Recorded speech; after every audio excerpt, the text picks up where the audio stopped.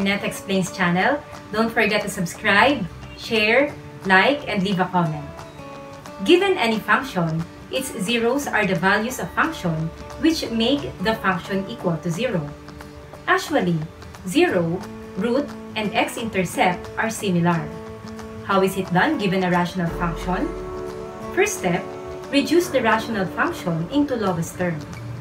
Second step, change y to 0 and solve for x. For example, we have g of x equals x squared minus 2 all over x plus 1.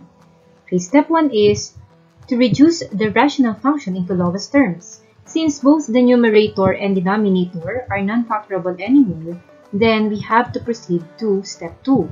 Step 2 says that we have to change y, or f of x, to 0, and then we have to solve for x. Hence, g of x will become 0, and then we have to solve for x. So, x squared minus 2 all over x plus 1. Now, by cross multiplication, we know that we have 1 here. By cross multiplication, that is 0 times x plus 1 is 0, and then 1 times x squared minus 2 is x squared minus 2. Hence, we have x squared. We may also write it this way, x squared minus 2 equals 0.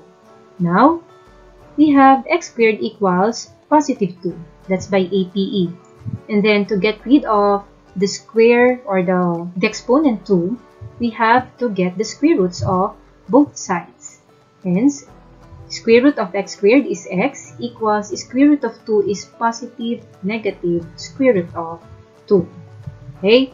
Therefore, the zeros of the function g of x are positive 2.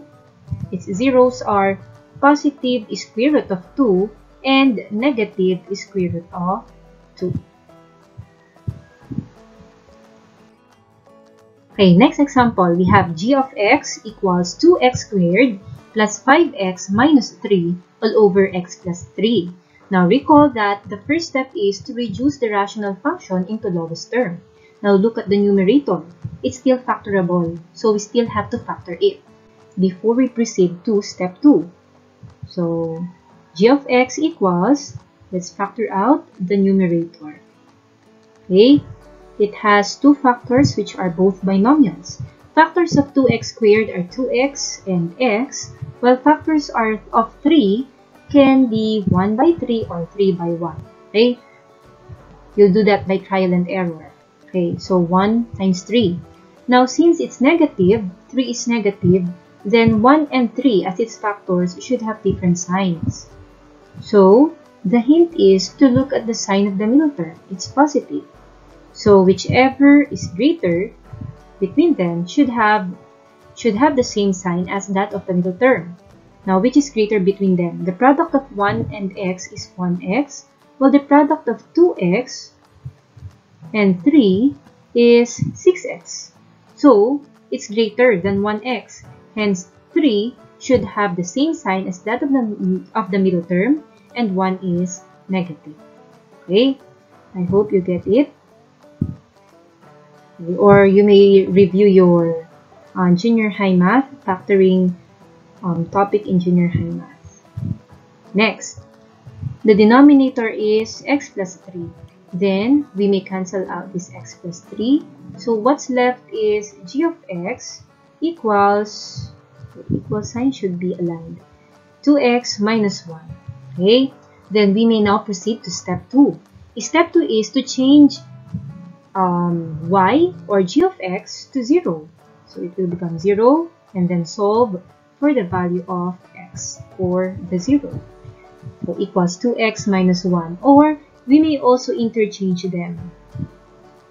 Then, next, by APE, we have 2x equals positive 1, and then by MPE, when you multiply both sides by 1/2, or simply when you divide both sides by the numerical coefficient of x, then that is 2 divided by 2 is 1. So what's left is x equals 1/2.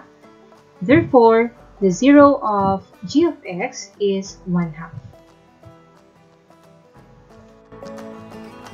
So you have just learned everything about zeros of rational functions. Until next time!